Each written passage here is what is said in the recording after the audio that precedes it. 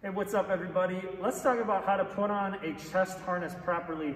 Now, chest harnesses work alongside of your seat harness, but we only wear them on elements where the climber has the possibility of being suspended in midair, like the flying squirrel, giant swing, portable pamper pole, or power jump as well.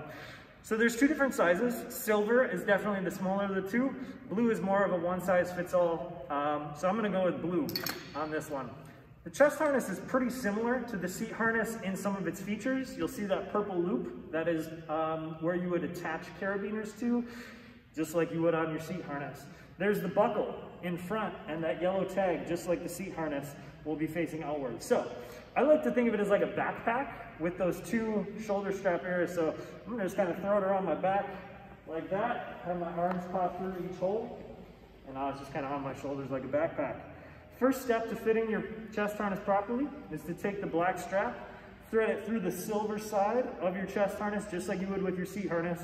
I always take a deep breath in and hold. That way I don't make it too tight. Thread it underneath the red tape. And then remember, you have to double back. We don't want to see that red tape.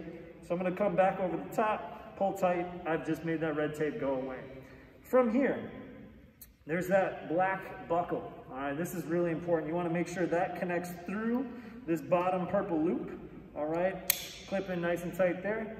Pull tight, make sure it's good to go. From here, you want to make sure you don't have any twists or turns in your harness as well.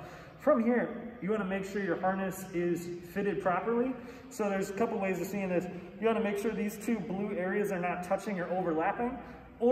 And also, you can do what's called the ear test, where you just get your thumbs underneath your harness, pull it up as hard as you can.